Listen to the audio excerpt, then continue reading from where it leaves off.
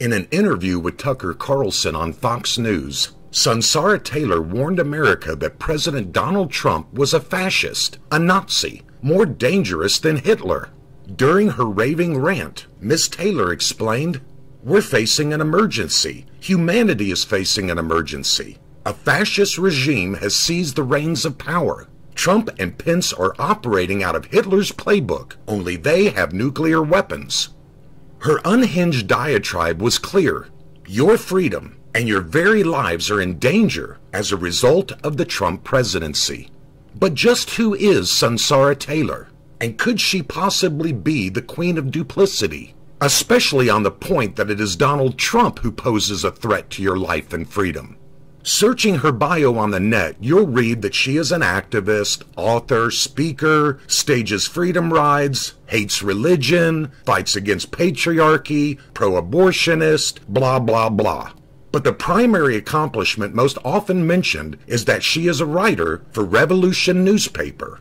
What is Revolution newspaper, you ask? Well, you can find them at revcom.us. And yes, you guessed it, they are full-fledged crimson red hammer and sickle communist. In fact, they proudly refer to themselves with the tagline, "The voice of the Revolutionary Communist Party USA." This political party is regarded as the largest Maoist party in the US. Now, if you know your history, this is where things get a little comical, if not downright hypocritical. First, there isn't a shred of reputable or even disreputable evidence to show Donald Trump or Mike Pence are fascist, let alone Hitler-loving Nazis. This type of rhetoric employed by the loony left, in this case the true left, a communist, is simply used to demonize political opponents. Repeat a lie often enough, and weaker people will believe it's the truth. Second, for a communist to warn anybody about the murderous ways of a Nazi is akin to a serial killer complaining about a suicide bomber. You remember the communists, don't you? The political philosophy that gave us Stalin, Mao, Castro, and Pol Pot, just to name a few?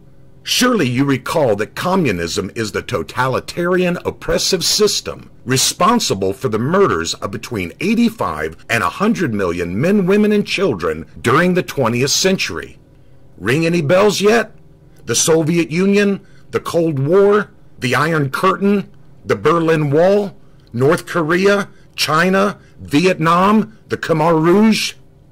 While psycho Sunsara Taylor sounds the alarm in her conspiratorial make-believe world finding a demon behind every free market capitalist, her own political philosophy and its heroes have real dead bodies stacked up like cordwood. In fact, her hero, Chairman Mao, is considered the greatest mass murderer in history. Seriously, her charges against Donald Trump and Mike Pence might be laughable if it weren't so sad.